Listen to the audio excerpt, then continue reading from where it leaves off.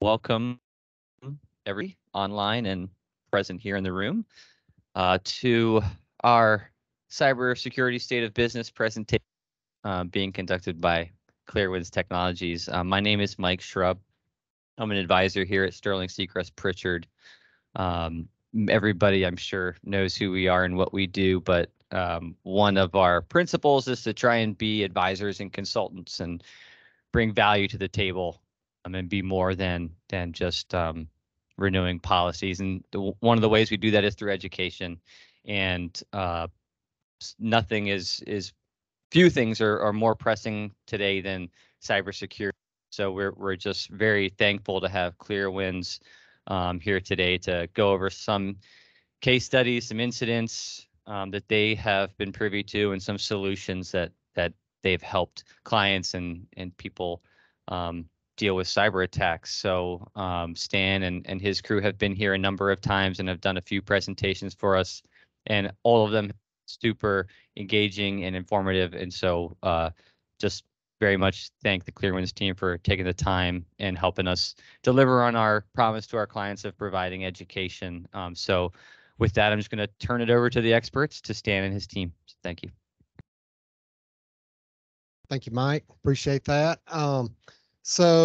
Yeah, my name is Stan Sargent, and I am the president of ClearWinds Technologies. And you'll be hearing from me and Mike Gray. Mike Gray, he is a security professional, a CISSP, if y'all familiar with that term, but a certification that is very really top of the food chain on security professionals. So he does a lot to get that, and is quite an expert in that area. So and then we do have a couple of other guys in here. David Harris, he is our good morning.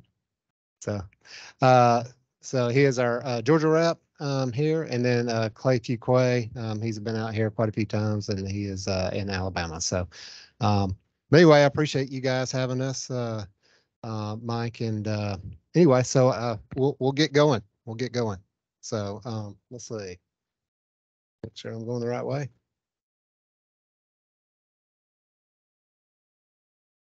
Okay.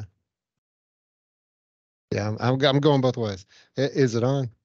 I might. Let's see. Yeah. Oh, wait a minute. Now I'm getting a blue light. Oh yeah, I'm fine with the mask. Okay. That'll work too. No, that's okay. Okay. So y'all may never seen this. You may have, I don't know, but you may come into your office and boot up your computer and you get this message. This is not a good sign if you see this. This is a ransomware that we've seen, and it came up with this message on the screen. Ransomware doesn't always show up this way. It can show up many ways. They could just put a file in a folder somewhere, and you got to go find it. Everything will be encrypted except for that one file, and that's they're making it a little easier on everybody and putting it right up there. It's like, hey, if you pay us this much Bitcoin, then hey, we'll unencrypt your data for you. So this is just a good example of something that you might see. And we're going to go through quite a few examples as we go through here. And Mike's going to kind of give you all the details behind that. So I'm going to turn it over to Mike.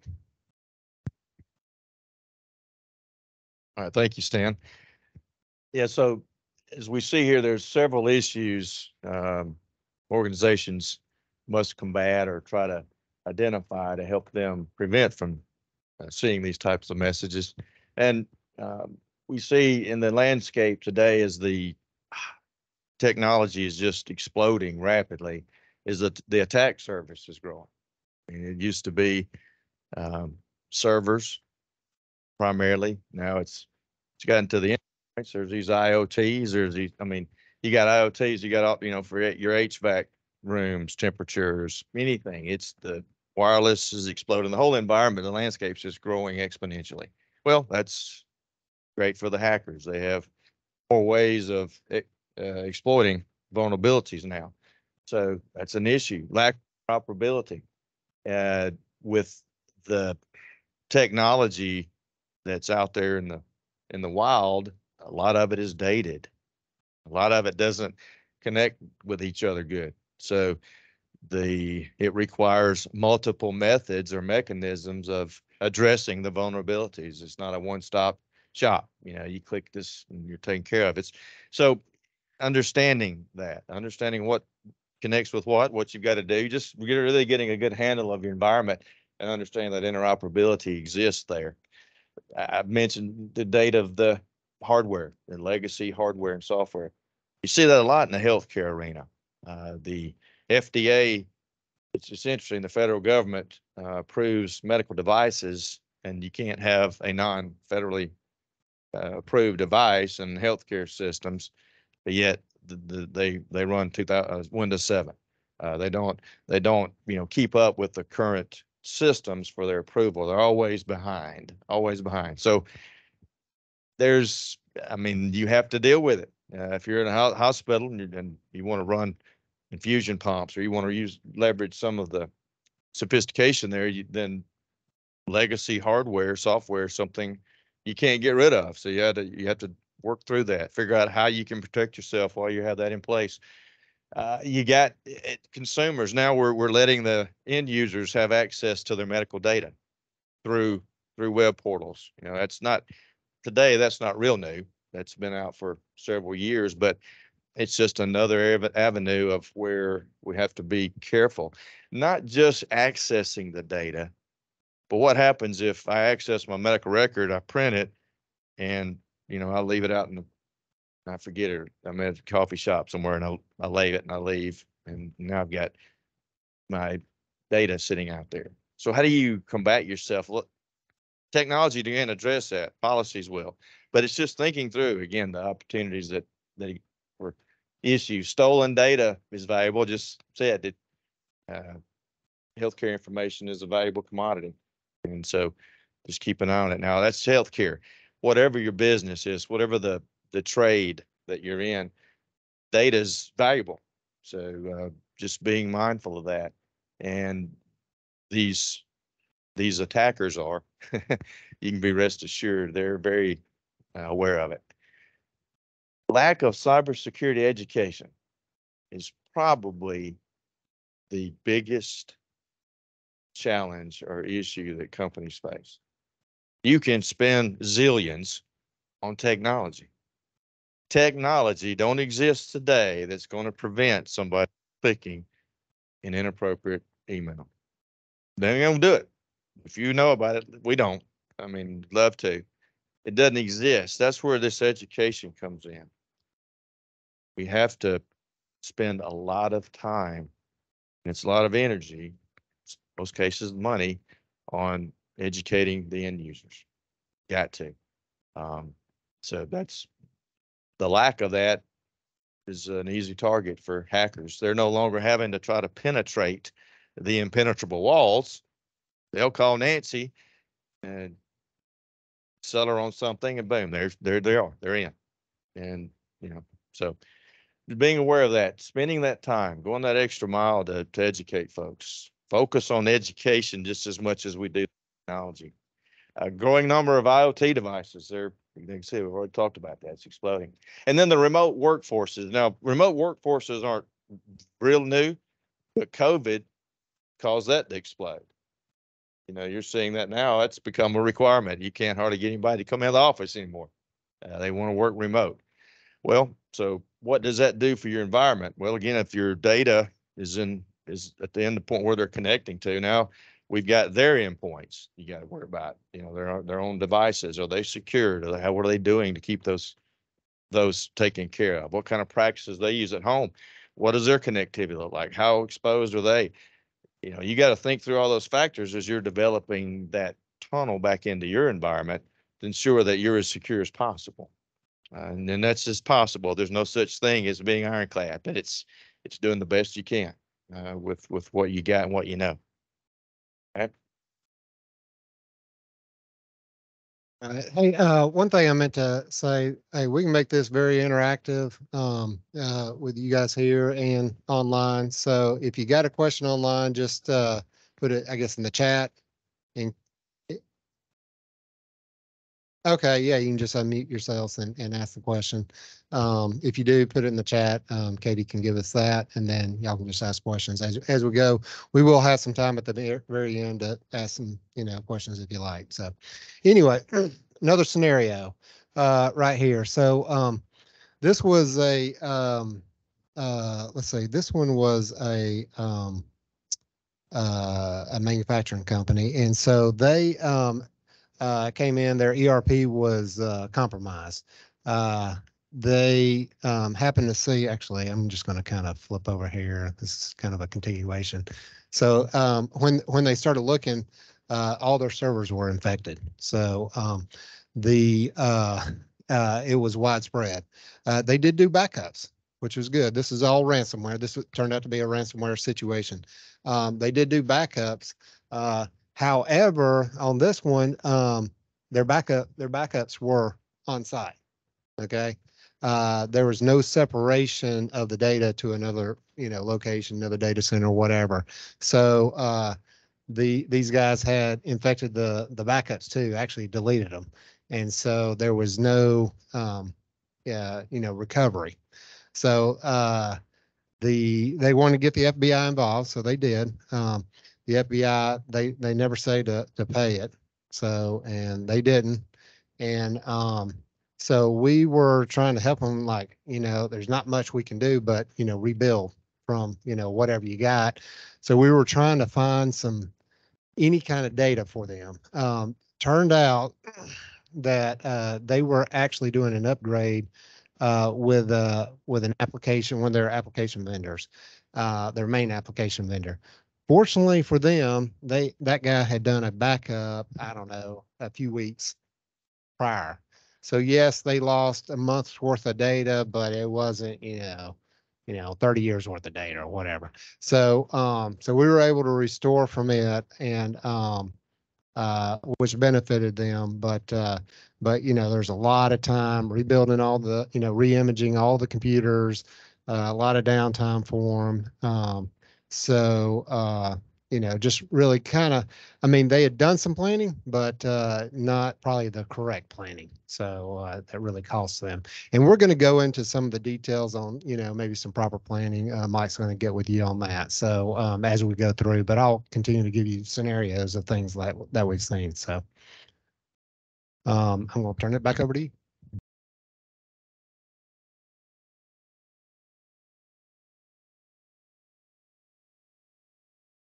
It seemed like that was about a month, bro. Yeah, it was about a month, maybe a little longer. So. Well, yeah, well, it took us about 5 or 6 days to even find that. So, but fortunately, that just happened to be the case. They got very lucky. But yeah, if they had just been dependent on the backups, which most companies will be, that had been the case, and they all got deleted, then it would have been bad news for them. So. Yeah, the question was just asked, how long did it take to recover from that potential hack?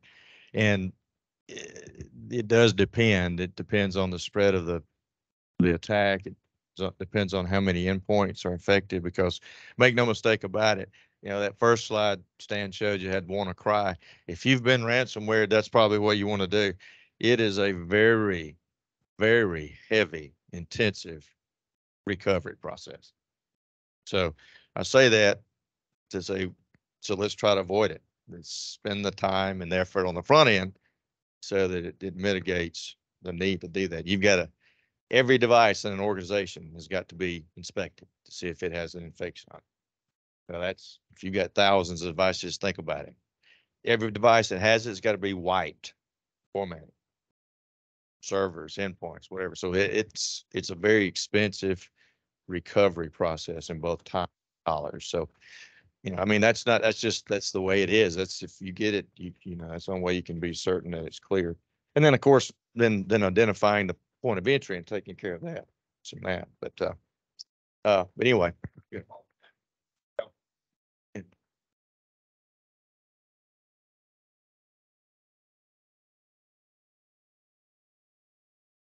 we were working for the client directly. Correct. So they were, so we,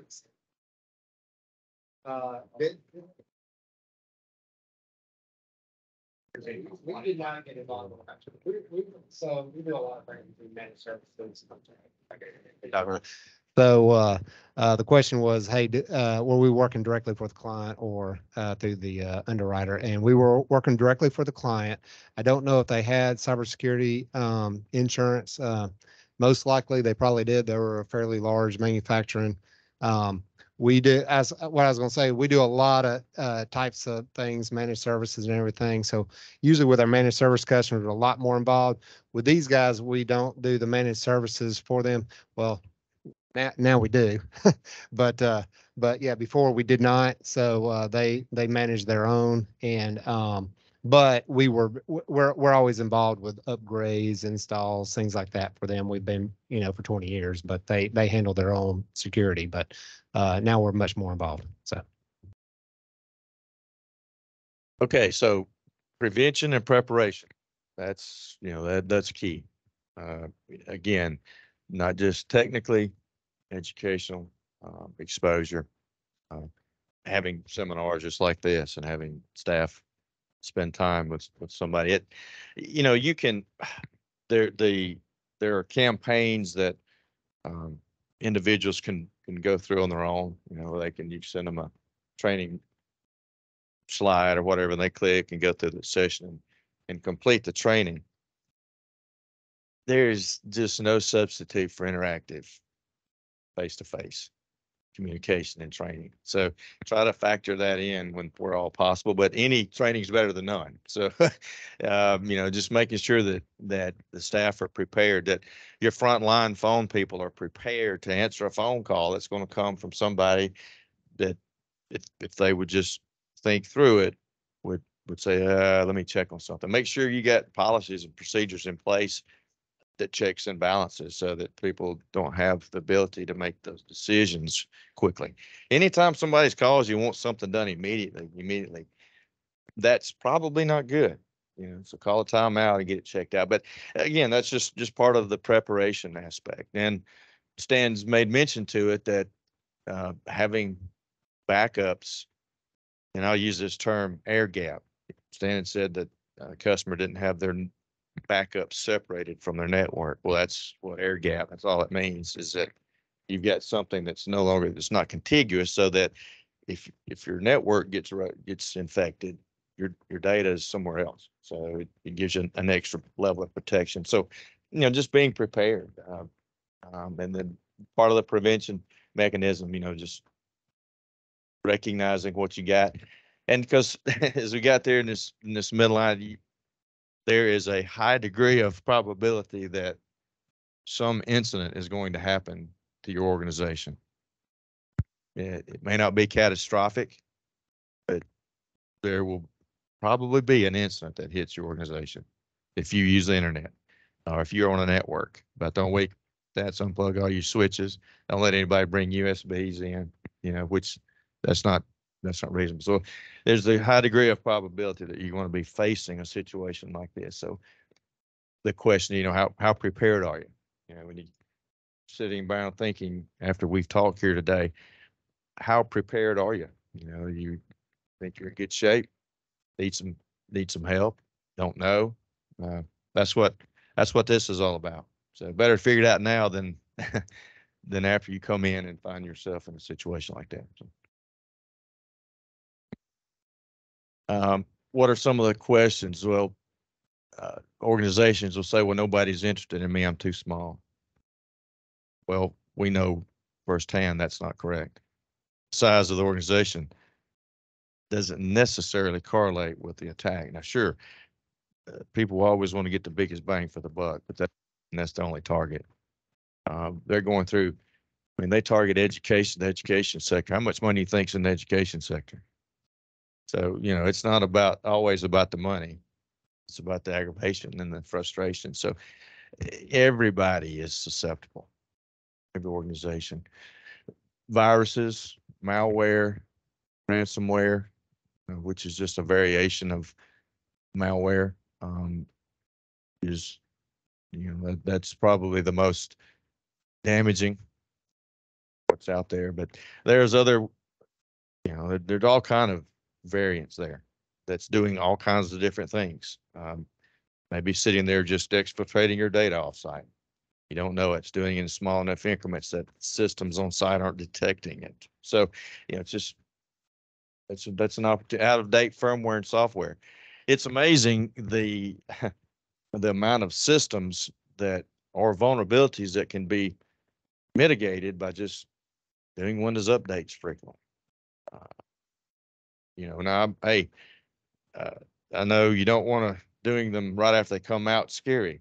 If you've ever dealt with Windows, they may crash updates, but having a systematic cycle of applying those updates as quickly as possible and doing it consistently. System servers, network gear, firewalls, part of network gear, whatever those things you have, make sure that you disable the default username and credentials on that stuff. I mean, this is common sense, but you'd be surprised at how many systems are out there today with that enabled, still running. So, just keeping stuff up to date.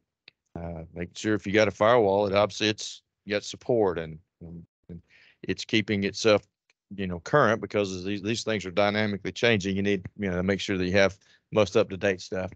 Phishing, spam email, social engineering, they're all part of the same hat.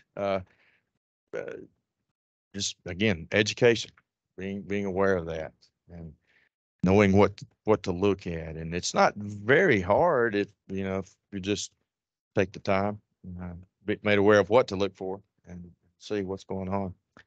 There are, I think here's another, yes. Wireless. We said earlier, wireless has exploded. So the ability to infiltrate a network via its wireless infrastructure is something to be looked at and explored.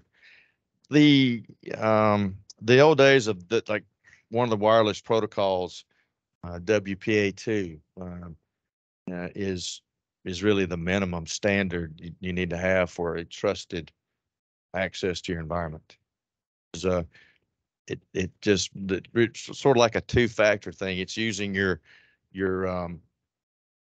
a database, a trusted source, whether it's if you're in Windows Shop, it could be Active Directory, whatever your trusted source of information is, to authenticate the user onto the network.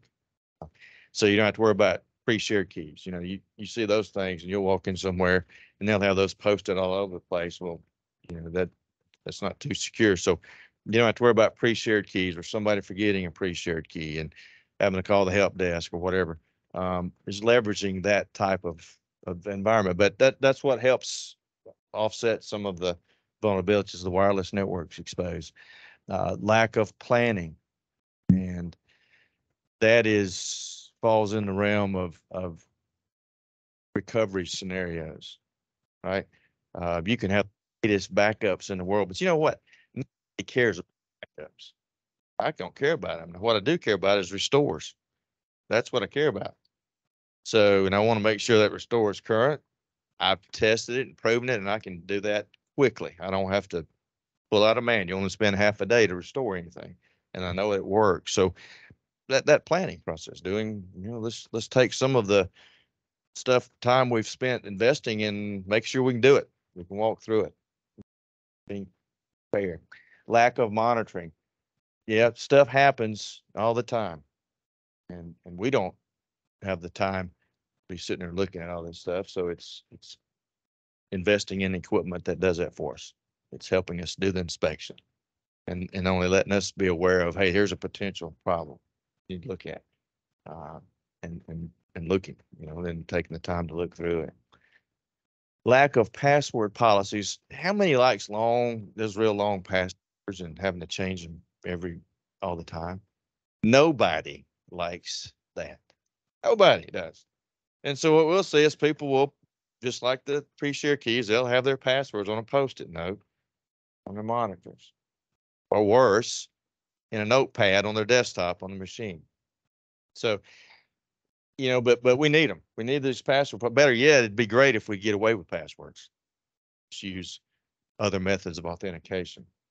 But until we, the organizations get there, then make sure that our password policies, passwords are complex. Yes, sir.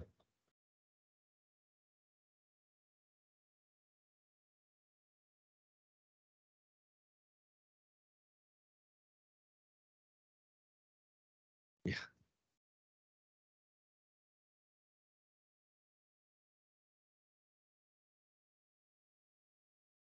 Yeah. So there's biometric tools where you can take a piece of equipment, take all your interacting systems, and you develop the connections into those systems.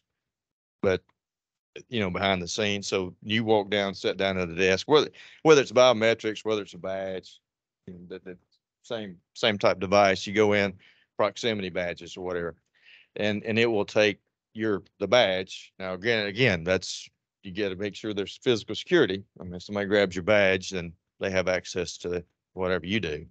But yeah, that's what it is. So you walk up to a place, well, it logs you in, and you've got access to. Yes, ma'am. Yes. Yep.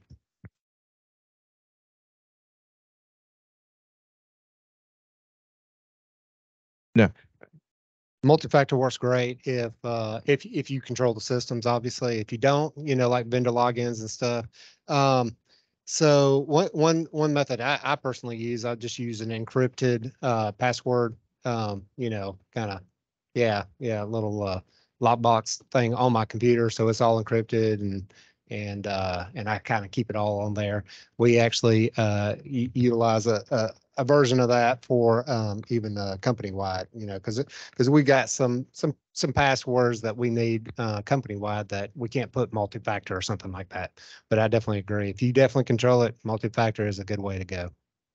Good way to go. Hey, before I turn it over, I got two examples just that are not on here. Just him saying it. Hey, people are not interested in me. I'll give you one example. A little tiny town got hacked, had 8 computers. And, the guy's like, I don't even know why they'd even want to look at me. Well, I'm like, well, they didn't even know they were looking at you. These hackers, what they do is they do scans of IP addresses. They're just bam, bam, bam. I mean, they don't know who they're scanning. They're just scanning. And then what it is, they come up with something that's interesting. It's like, okay, hey, I'll just log it, and, you know, 2 months later they come back by and they say, okay, yeah, why was this interesting? So then they, I run a few more tools and like, oh, there it is. Hey, I'm in. So then they do whatever they want, right? So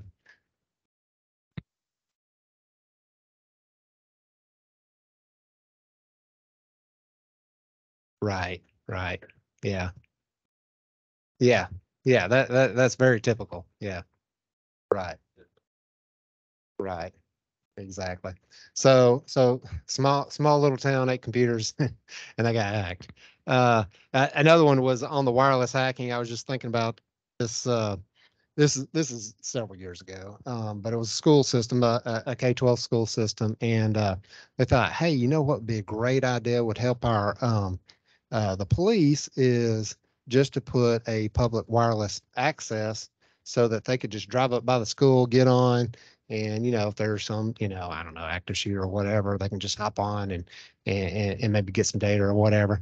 Well, the thing is, guess what? Everybody else discovered is open too. So, and they got hacked through their wireless network. But I'm like, hey, they were letting people ride on, and they could just sit out there in their cars all night long, until they figure something out. So it's just kind of another interesting thing. So Yeah, but just to piggyback on the question you'd ask about password, a single sign-on MFA is great, but single sign-on, you're going to enter a password. So it's passwordless, being completely passwordless is great if you could ever get there. Now that's a that's a reach, but if we could ever get away from never needing a password, would be ideal. But if you can't, then yes, MFA for any elevated permissioning account, any kind of access remote is absolute, you know, a very, very, very good high recommendation, and to keep yourself safe for sure. All right. Yeah, hackers compromise corporate data with relative ease. And it's amazing as the technology is improving drastically, next gen firewalls, a lot of this stuff, we still see enterprises get eaten alive. Why? We see that. I mean, again, it gives back, you can have the great technology if it's not configured correctly. It doesn't, if it's not configured optimally, or again, lack of education, the doors open some other way. You're seeing it, they're getting in. It's pretty simple. And it continues, and it's evident by what we're seeing out there in the marketplace. And again, it's lack of cybersecurity awareness, poor security practices, in some instances, none of security practices. So just, again, if I could say this, you've probably heard me. I've already said it 3 or 4 times today. I'll say it many more. Is be prepared. Let's educate, and that's something that's relatively simple. Doesn't cost as much as buying a next gen firewall or other stuff, but just continue to educate and spend the time doing that, and crafting policies that the organization can utilize. Continue to build those barriers. The more barriers you can build, the more difficult it is to get in the kingdom. Attackers, if you look at the kill chain, again, this may be a little bit, if you look at the pattern, it's about a 6-7 step process, depending on who you look at. The hacker has to be successful in every one of those steps. You only have to be successful in one of them to break it. So the odds are with us. We just put those tools in place. And here's a firewall, would be one of those tools, starting at the perimeter, and not just any firewall. It needs to be a next gen firewall. And the thing about firewalls is what we're seeing today in the market is a lot of traffic comes in, it's encrypted, it's HTTPS. Well, how much of that traffic do you think the firewall can read? None of it's encrypted. So we have to do something to make that enable that traffic to be read and inspected, which is called deep packet inspection, SSL decryption. So again, that's just, you can have the firewall that has the capability, but take it the next step. Let's set it up to where we can get in there, look at what's happening, look at all traffic coming through the network before it gets into our network. And we've got antivirus up there beside the firewall, and that's antivirus intrusion prevention. I don't want to just be detected. Do you? I want intrusion prevented. So, the preventive mechanisms, all that is part of the package of the firewall, again, before it gets into the environment. Making sure that you got that. You got SIM, and we're gonna go into detail on these a little bit. So what I'm gonna do is just point these out. I don't want to mention it a couple times. So these are some of the items: a SIM, endpoint detection, and we said intrusion prevention, training, MFA, multi-factor authentication. These are some things that we can put in place to help us out. All right. Yeah. So yeah, we're going to kind of dive into those preventative methods and some of the things that we've seen with again, just firsthand situations that we've seen. So this first one is this was a transportation company. They got hacked as you see, broke into the email rules. So basically, what happened was they got control of their email server, and so what this hacker did was he just started monitoring emails going back and forth, figured out who the owner or president of the company was, and so he was really monitoring this. Well, just so happened this guy was going to buy a piece of property for $750,000. So he was communicating back and forth with the attorney, and talking about different things, probably with the listing agent, whatever. And so anyway, so they have made the decision, hey, we're going to buy the property. And so he emails the attorneys like, hey, where do I need to, wire the money? Well, right then, the guy says, here's my chance. So he has already set up another domain that looks almost identical to the attorney's domain, got an email ready, and then intercepts all email back to that attorney, and he starts responding as the attorney saying, okay, yeah, this is where you need to wire that money. So that's exactly what they did. He's like, okay, didn't ever verify with a phone call or anything. He gets the information, wires the money to the wrong account. Well, guess what? Hey, that money sat there for about 10 minutes and it was gone to Europe or somewhere. So by the time they realized that, I don't know, I think that was the next day or something. I can't remember. But anyway, by the time they realized it, it was, I mean, that money was gone.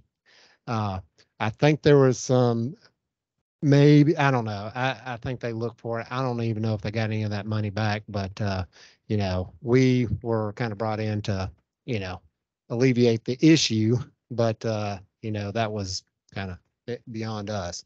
But anyway, as far as we knew, he lost $750,000.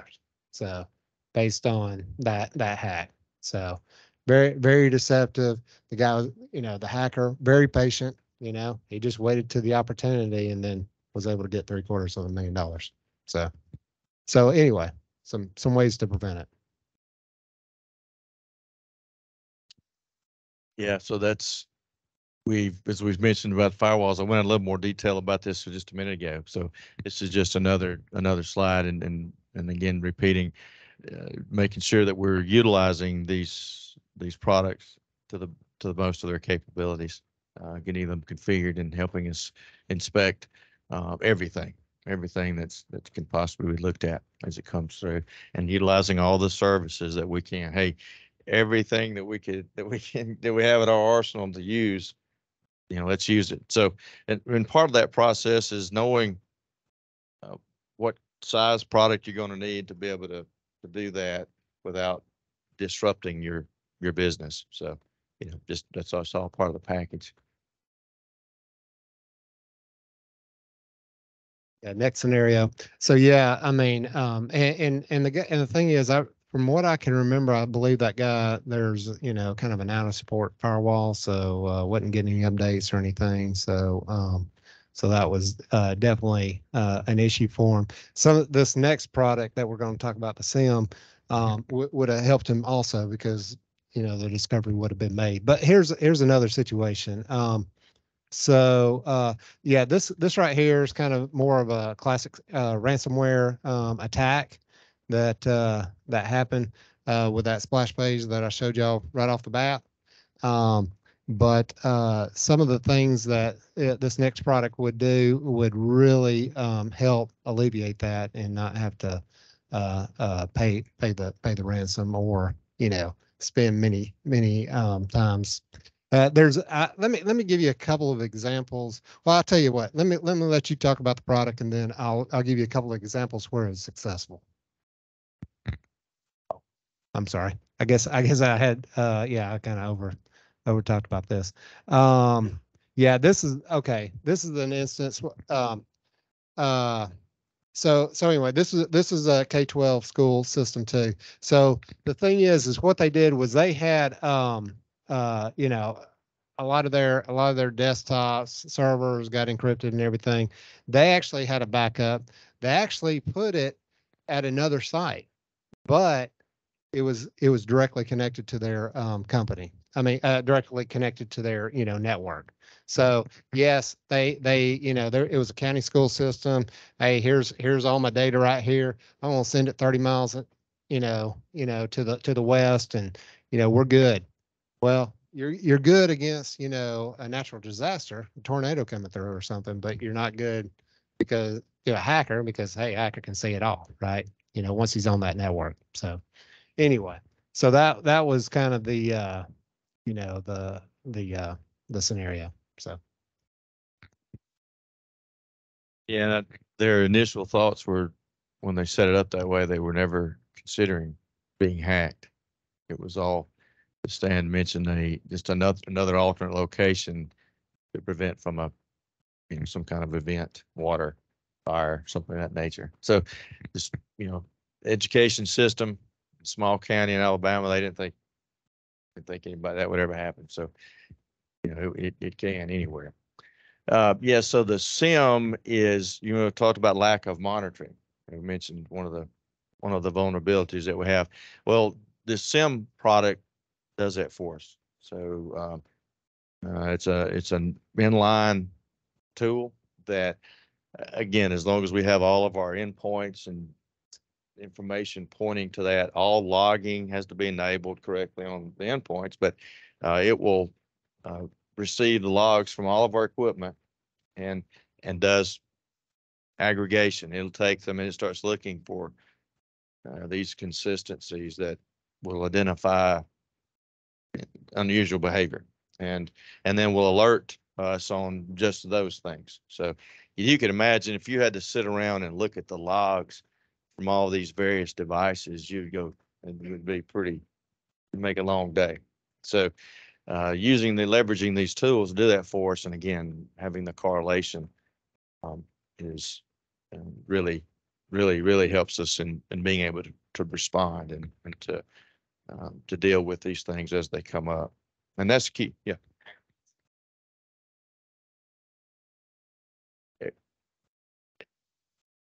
Yeah, everything that has that can send them to there. So your firewall logs, of course, all of your servers, your endpoints, anything that can log data, point it to this guy.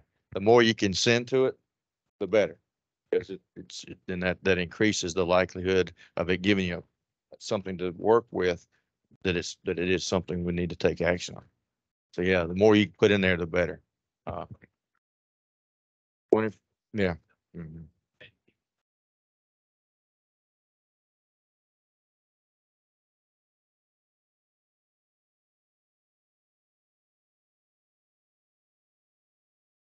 And keep in mind, in today's architectures, how many of you here know or have clients that have on-prem systems as well as leveraging the cloud?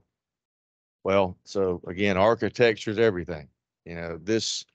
If you have a situation like that, known as a hybrid type of an environment, and you have two exit points, in other words, if you don't send all the cloud traffic back over a tunnel into your on-premise environment and everything egress is there, well, then you've got to figure out, okay, well, how am I going to catch the traffic in my cloud?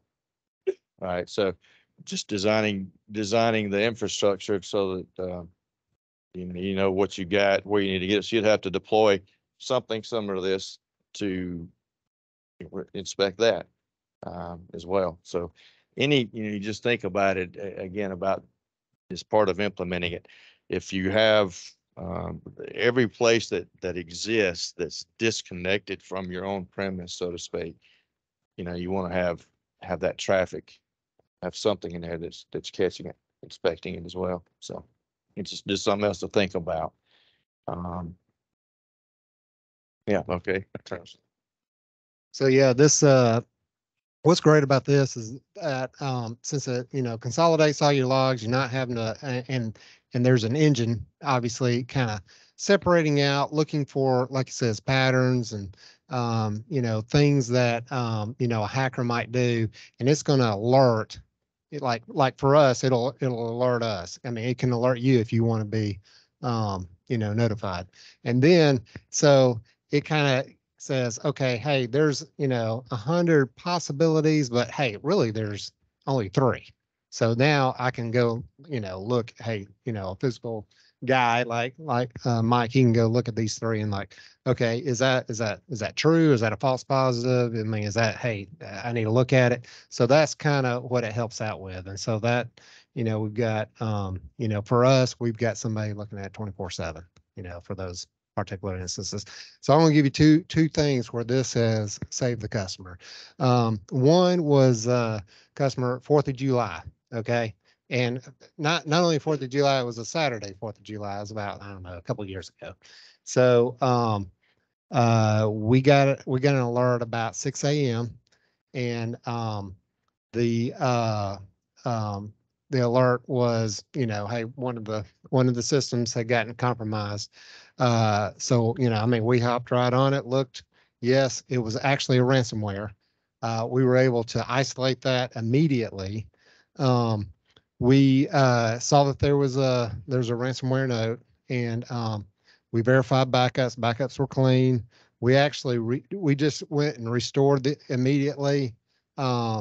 And because we had just had the backup the night before, so everything was back up and running by noon. For the customer, hey, it was great. I mean, we alerted them, but obviously they weren't doing business 4th of July, so they were up. Nothing really got, they didn't really have any data that got, compromised because we were able to restore it. Found the issue, patched it. It was a bug that had recently come out, so it was that quick. And we were able to, I mean, they had, I don't know, about 20 virtual servers. So we were able to isolate that one and get it done immediately. Another one that actually happened maybe about a year ago was for a travel agency. Kind of similar scenario. They had a server. We got alert from our SIM that said, hey, this is actually that was not ransomware. That was someone had hacked in, set up a mail relay. So no compromise of data or anything, but they were set up as a mail relay. Call the customers like, hey, here's the scenario. Could develop into a ransomware or some other issue. Okay, a mail relay is kind of like, so these phishing things that you might get. They usually use mail relays. What they do is they say, okay, I don't want to be blamed, so I'm going to hack into somebody else's system, set them up, they're sending out all the mail relays. I'm monitoring it to see what's happening, so that hey, if I do find a vulnerability, I can go grab it. So that's kind of what it is. So it's setting up a relay to send out emails, but that's not attached to me. So that's kind of what that means. So anyway, so we actually found it was actually a vulnerability. I think that had come out just a couple of days beforehand on one of their applications. So that unfortunately they had put out a patch for it and everything. So kind of like, hey, here's a scenario. Nothing's happening to your data right now, but could. So we had a conversation.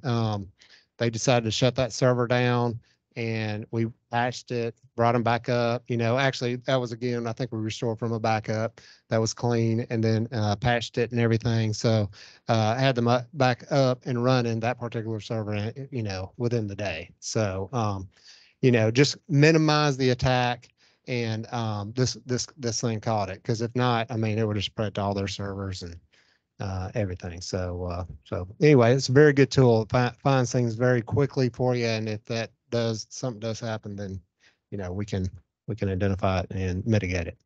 So okay, endpoint protection.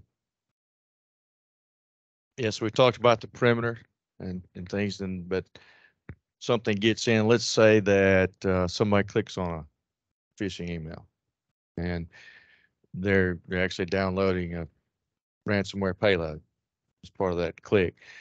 The evolution of endpoint protection has gone from antivirus in the old days of antivirus, which it served its time. It was good. Now to more advanced, which is actually called endpoint detection and response. So it takes action on questionable activity based upon what you tell it to do, but it's a much more advanced process. It's using artificial intelligence. It's using heuristics. It's looking and monitoring your environment, your workstation. Says, okay, here's what's normal. Hey, here's some stuff this isn't typical. And then obviously, if it finds something that is a known exploit, then it will take action. Which of most of which we highly recommend that if an endpoint gets infected with a known exploit, is we disable the NIC and take it offline. It's better to have a help desk call about one user that's inconvenienced than letting this thing sit around and bring your whole corporation down. So, but that's the endpoint is become a huge player, an area of concern, and one that we're looking at pushing this high-end protection down to today. Again, because of the behavioral and the social engineering that we're seeing prevalent in the workplace. So that's what we're looking at now: endpoint detection and response. So here's another instance where organization, they had a number of records compromised. I believe this one, I'm trying to remember this one. I believe it was a school system where they had student records compromised. The issue with that is that with these schools is when you compromise a student record, is it's got their social security number on it, right? Well, if you got the social security number, then you can maybe open up a credit card, right? Open up a credit card. But hey, if it's a 6-year-old, well, guess what? They're probably not going to open up a credit card till they're 18. Well, when they turn 18, they find out they got terrible credit because this hacker's been opening up, credit card after credit card in their name. It's not a good situation. So, which is, I don't think that happened in this situation, but I've heard of it happening. So, anyway, that's kind of one of the things that we've seen with this kind of thing. So one of the things with this was this happened through a phishing attempt. Okay, so this is not the same one that I'm talking about. This is just happened to be one. This is one that I actually got from what it looked like was one of our employees.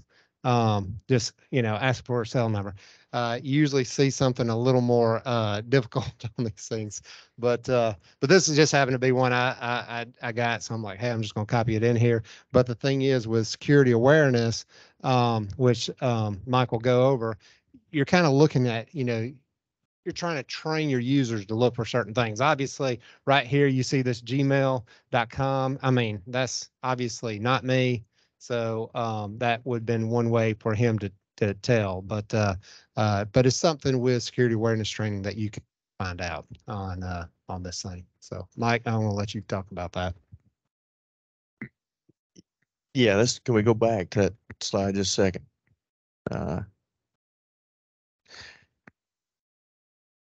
Okay. Yeah, so I talked about this briefly, but just quickly, a couple of things here that are fairly obvious. Number one, I told you that these erroneous emails are wanting you to take action quickly. Right? It's always urgent. This one says quickly. Sometimes hey, this is urgent. You may see it in the subject line. There's always going to be some sense of urgency. They don't want you to think about it. They go, oh my gosh, Stan, let me see myself. I mean, that's the what they're wanting you to think, and typically that's what we do. We reply quickly. We're trying to be responsive. So when you see those, that's a sign of, hold on, let me look a little further.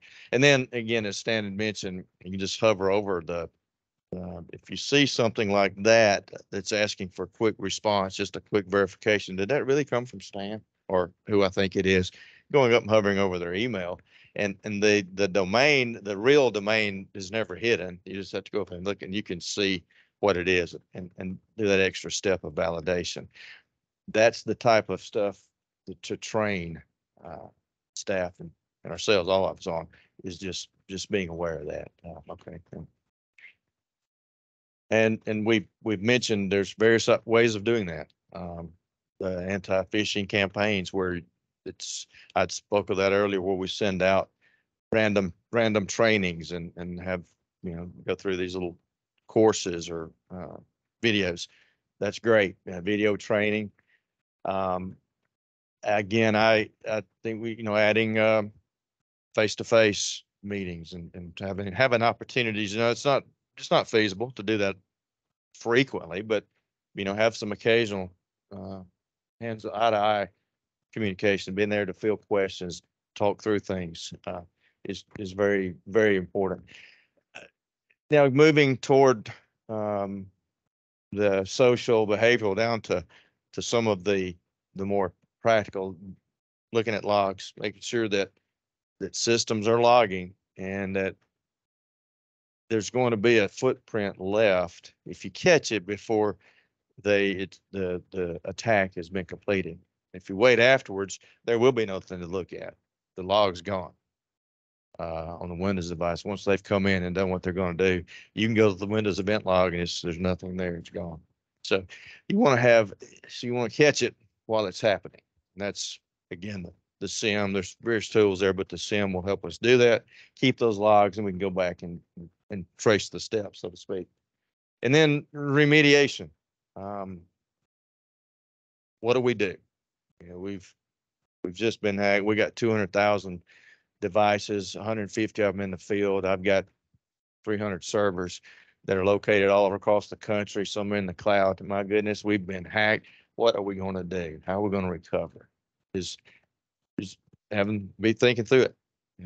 Have a plan, and not some plan that we write up and we go, hey, I got it. I got my plan. You throw it in a box somewhere, and then when something happens, you have to go find where's the plan. You dust it off and look at it, but something that you routinely go over. Environments change rapidly, and so that means the plans probably need to keep up with the environment. So, just being aware, training the key players and what their roles are in the event this happens, so that it's not a Chinese fire drill. The moment it happens, it's an organized chaos, so to speak, is what we're trying to deal with it. All right. Yeah, I will say on that security awareness training. So a lot of programs, I mean ours, and I mean a lot of other companies like us.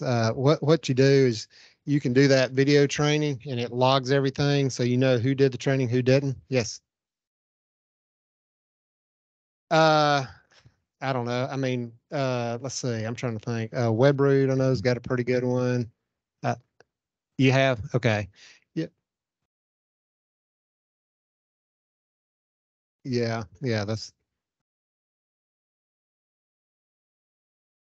Mhm. Gotcha. Yeah. But anyway, hey, the good thing is it logs it. You know who did the training. You can get those reports.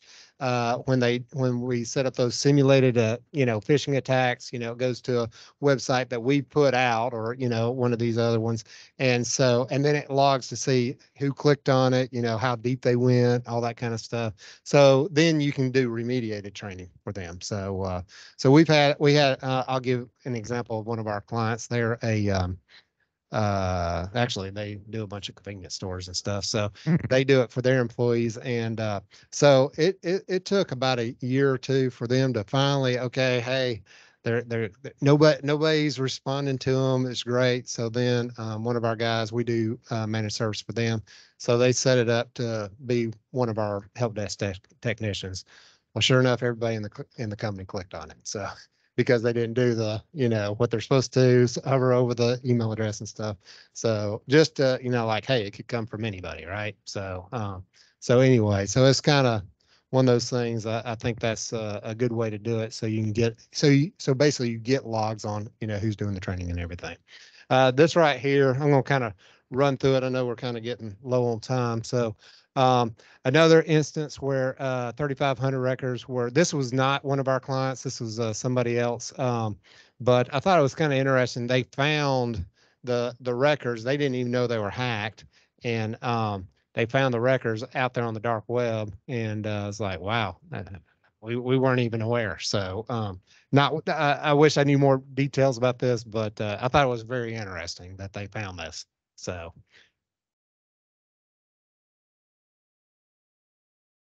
I don't. Yeah, I'll let Michael's the expert. So. Yeah, they're pretty frequent. What you can do, type in your information and they look around out there. Chances are everybody in this room's information's on the dark web.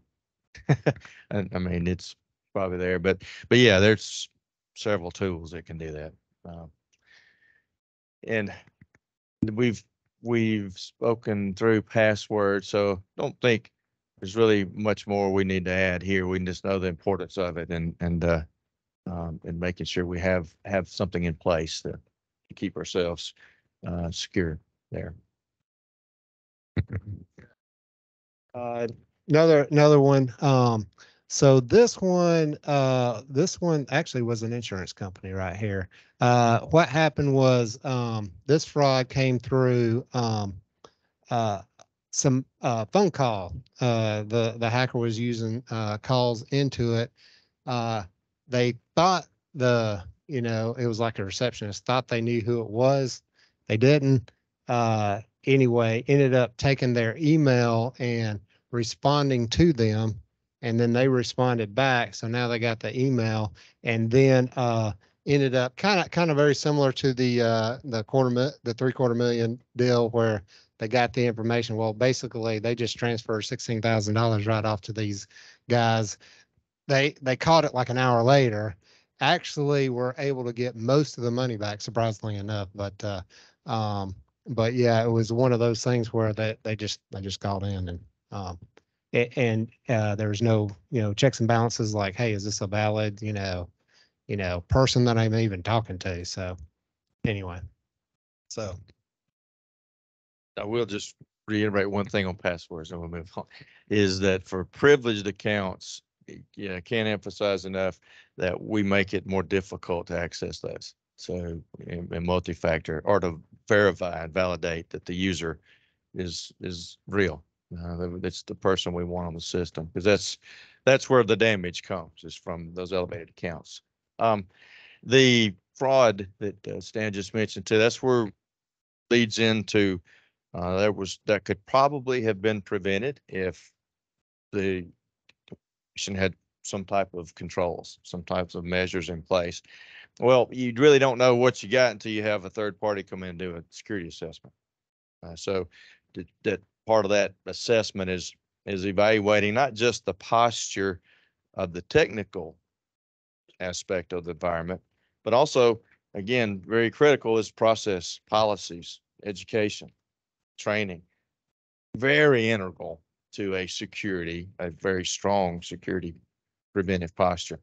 And so that assessment will do that very thing. See what you're doing. What is your password policy? What do? What's the process for authorizing various things? Is there checks and balances, and evaluating the environment from that standpoint?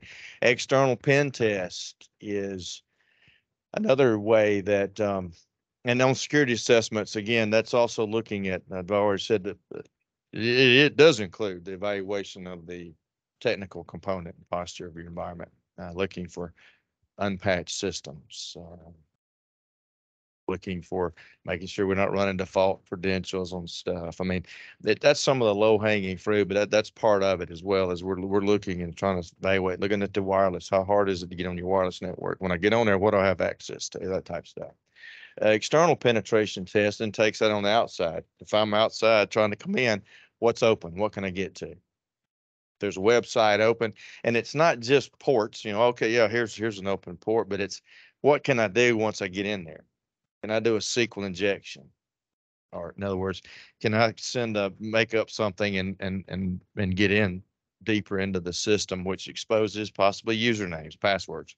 Oh, now I can do what I want. So looking at that environment, both configuration of the endpoint as well as ports that are open, making sure we only have open what we need open. At least that to get all the least secure rule, make sure we've got just the minimums. And then the security continuity planning goes along with what I was talking about earlier. I got a little ahead of myself. Is being prepared for an event and having the teams assembled to help in those various aspects, because we'd mentioned earlier, there are several resources required to help recover from an event. You got your endpoint team, you've got your decision makers that they've got to need to be reached up. What do we do? Do we engage the FBI or not? Do we need to notify someone? What's the lawyer? What do we need to do? Having the teams in place beforehand. So then you just, we're assembling them. Well, getting those plans, having those plans assembled. They're very, very come in very helpful in the event of a security incident. And because you're going to need it. If we got that, the security continuity plan helps us navigate through the event. The business continuity plan helps us out while we're trying to do that. You know, it's going to take, if it takes weeks, months to recover from an event, well, business can't be shut down. So how do we continue to run and operate while we're also trying to clean up and get the environment back online? So thinking through those, how we're going to keep doing business. That's a challenge, and it's those business continuity depends on what level of continuity you want to have. If it's real-time access to systems, that is not going to be cheap. I mean, if that's the cost of your business, then that's, you know, that's how you plan. That's what you look at, designing. But, you know, having up, what can you get, what can you live with? And then crafting up a plan that meets your the business need. Rapid response team to, you know, you got somebody that can deal with this thing quickly. Trusted resource. Typically, you're going to want somebody to help you come in and try to help organize and orchestrate a recovery process and be part of it. That come in and help you make some decisions. We talked about this before, backups, air gap backups that are disconnected from your network. Tools to assess what's happened. We've talked about some preventive tools, and those will be some of the same tools used to also assess what's going on, but there may be others. And with the goal of diagnosing what's happening, and we need to know that just so we can remediate what's going on, which is the end goal. I believe this is my last example for what he just referenced on the backup. So again, this was a another location that they ended up with ransomware. I think they were demanding you know, some money. The thing is they paid it, but it still took another $250,000 to clean up, you know, after they got their data back, which fortunately they paid it and got their data back. But then, hey, you know, they could flip the switch again if they wanted to. So they spent another $250,000 just trying to clean up. And anyway, they were down for about a month while they were, you know, trying to figure out what they wanted to do. Sure.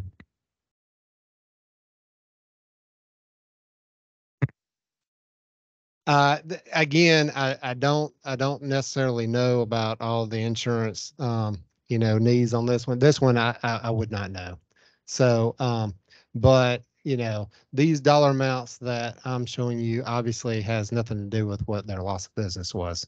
So, yeah. So that's, you know, we're usually not privy to that kind of information. So, but that's right. Okay.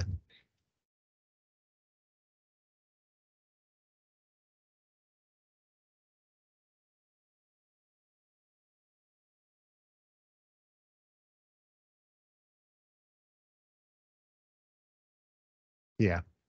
Right. So, but yeah, this is kind of goes along that scenario on those two examples where that, yes, they got hacked, because I think one of our things like, hey, you will get hacked eventually. Um, you know, we're going to try to make it as difficult as possible, but you know, hey, those two instances we got them up very quickly because one, we detected it quickly, and then second, we were able to restore from a clean backup. So, do you want to say anything else about that?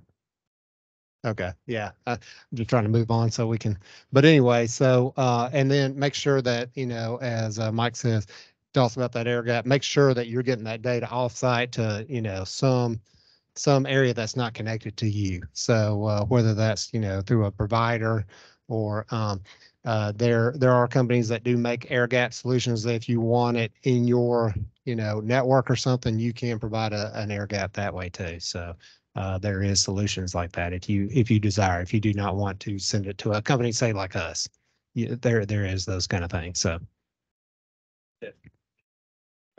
Test, we go through systematically and test that you can restore from whatever mechanism you're using to back up. So you'll be prepared, as much prepared as possible. yeah, the key on that is like what we do. Probably I would assume a lot of companies do this. I don't know, but what we do is like if you say, hey, we're going to back up to you guys, you set up a backup DR type solution, then hey, as soon as we get your backup, we're going to say, okay, we want to test your backup, and we will restore it into our data center. We'll kind of map you out an area, and then we want you to look at it and it's like, hey, that looks good or it doesn't, or, goodness, we're missing a whole server, or, I don't know, whatever. It just verify it. And then once a year at a minimum, you want to verify that every year. So,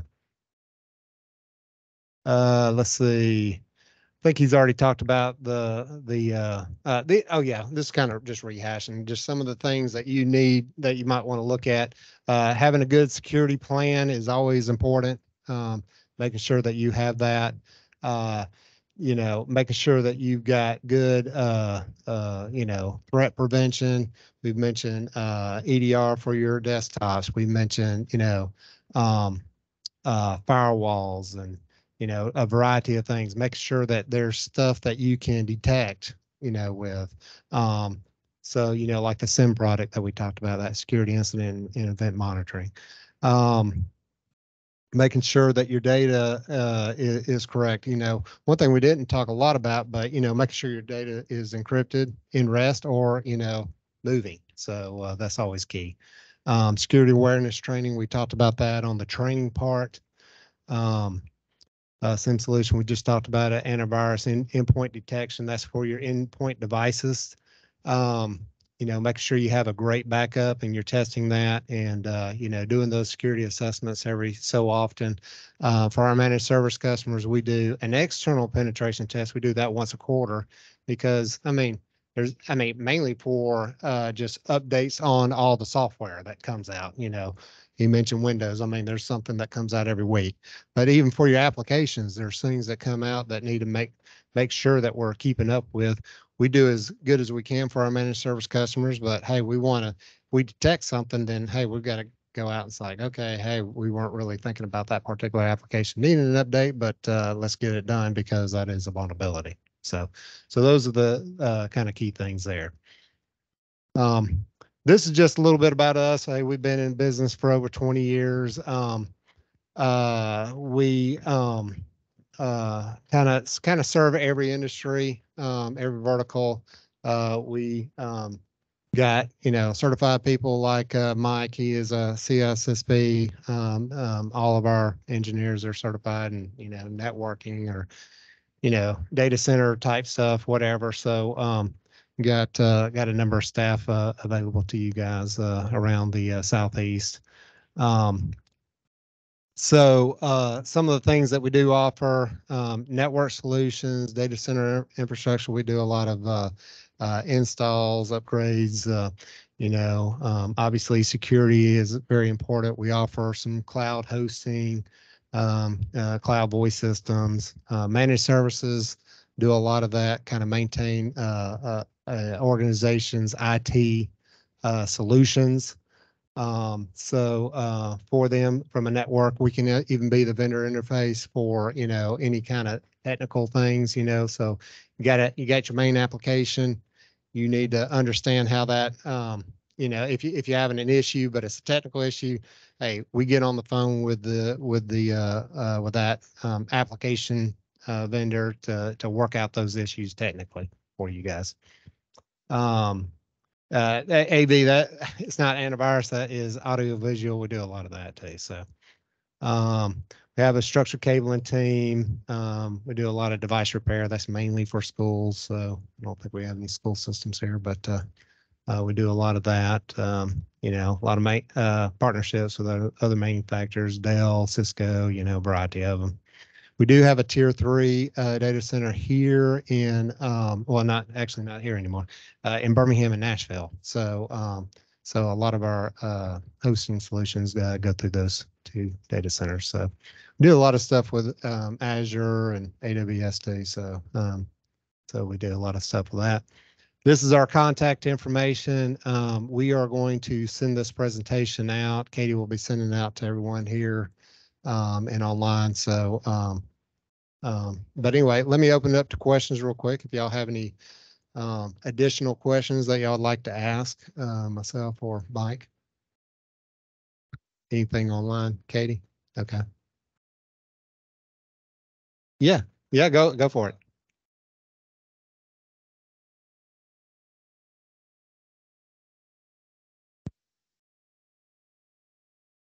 Yeah.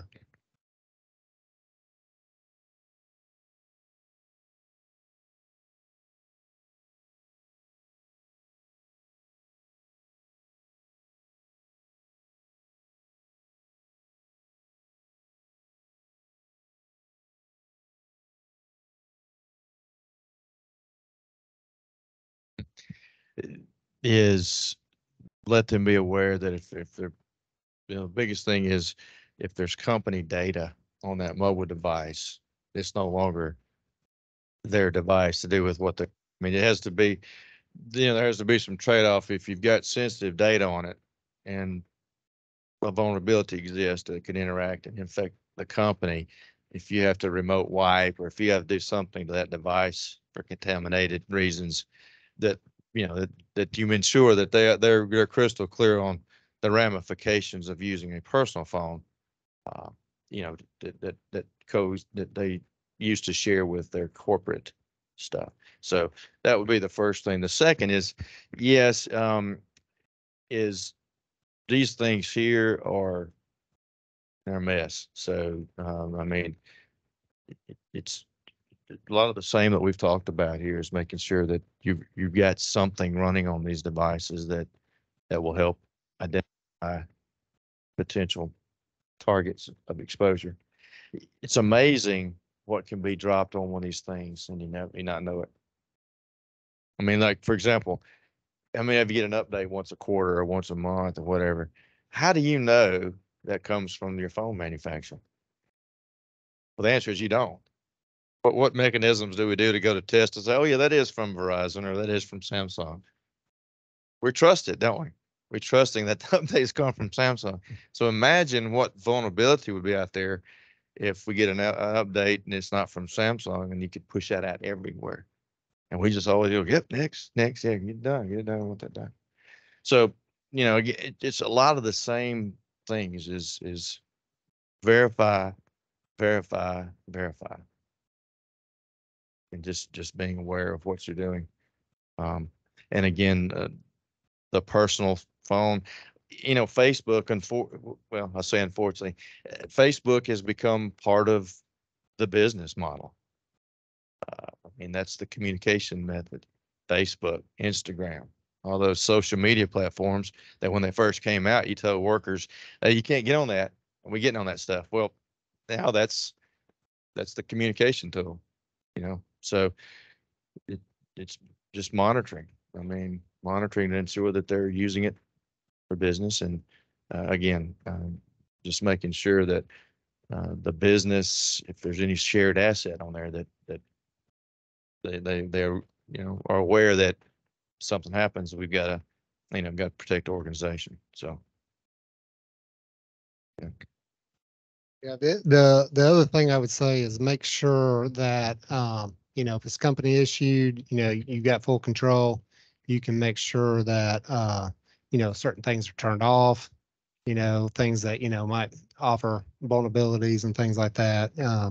If it's personal, you might want to put together a policy to say, hey, we want all that stuff turned off. I mean, I don't know. It depends on how far you want to take that policy, but anyway, that's key. I mean, we talk about all the time. It's like my wife and I were sitting there talking in the car, like, yeah, hey, it'd be nice to, I don't know, go down the beach. And next thing you know, on her phone pops up, something about, it's a great hotel at the beach. So I was like, they're listening. So you gotta be careful about that kind of stuff. So anyway. The training for, for that. We do have an online question. Yeah. Thoughts on data security for cloud storage, such as OneDrive, Dropbox, Google Drive? Parity and immutability with cloud storage versus air-gapped backups.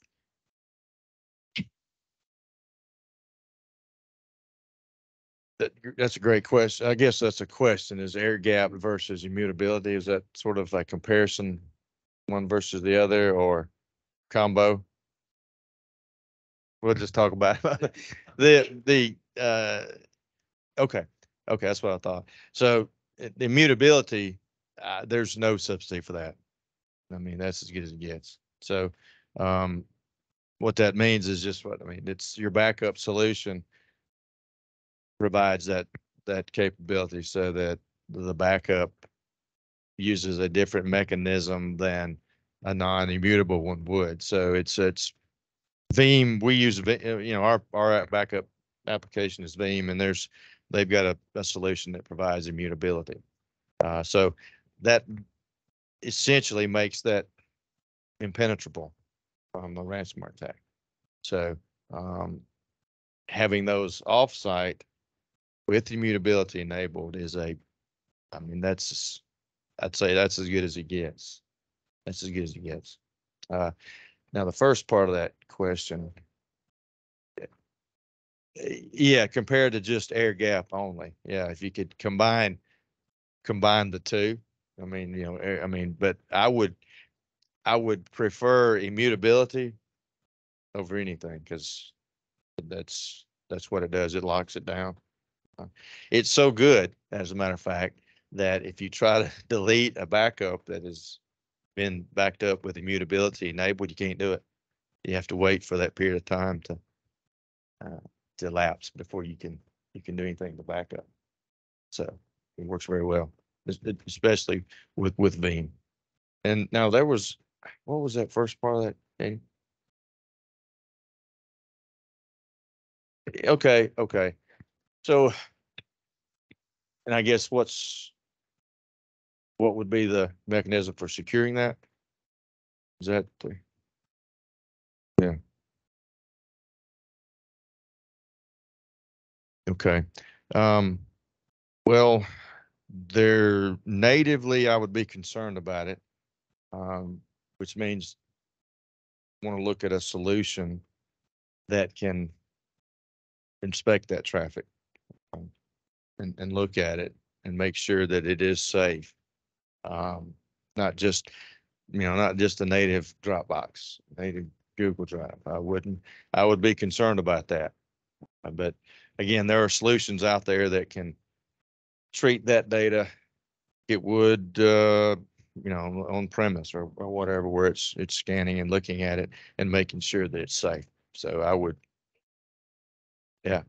would combine whatever you're doing in the cloud. I would combine it with an overlay with something that's doing more for you, because we don't know. Now, granted, most cloud providers, they have to sign security stuff, and they're doing, they're doing a good job, I would say, at securing that. But hey, that's my data. Nobody knows. I want to make sure that it's taken care of, and nobody cares more about my data than I do.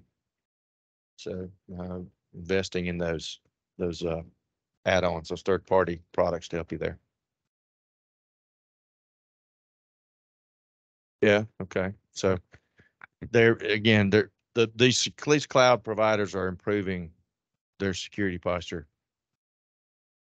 We're seeing things added on every day.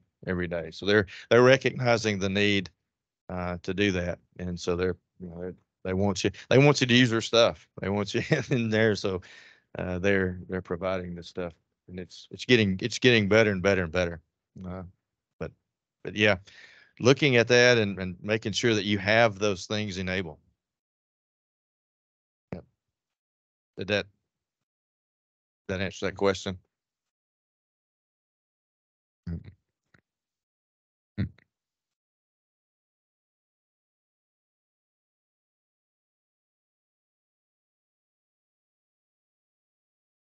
Yes, thank you. Real quick, thank you to Stan and Mike and all the ClearWinds teams for their time. Thanks everybody for showing up. Thanks everybody online for the questions, and hope everyone has a great week. See ya.